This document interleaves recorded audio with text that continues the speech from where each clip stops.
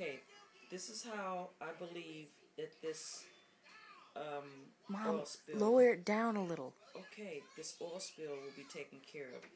Maybe you have to have this piece of metal or something like a piping, and you would take this and somehow get it down to the bottom of where that particular thing is happening, the oil spill, where the pipe is. You send that down there, and you already have a tubing that has already been siphoning out some of the oil. So you can utilize that.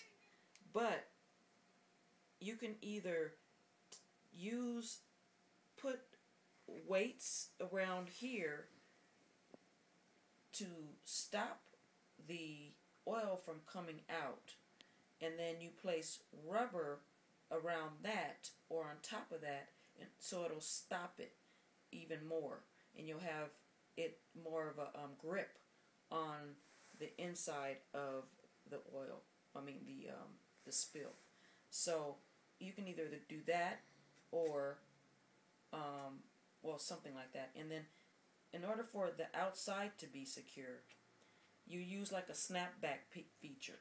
So like this is done, and like even a corkscrew, I've seen them done. This will snap around the tubing that you already have. So in other words, this will snap and hold into place around the outside of the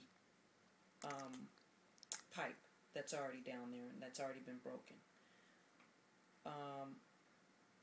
And I guess this would probably need to have some type of rubber as well to try to avoid any secondary spillage of oil and gas. So, oh, and then out of the, I guess back of this, that you could also have the tubing coming out and going up to where the barge is or whatever it is. I'm not sure. I'm not an expert. I'm just thinking that this will definitely work. This you need something to stop that oil from getting out, and this, to me, it would be the best way. You kind of had a good idea when you said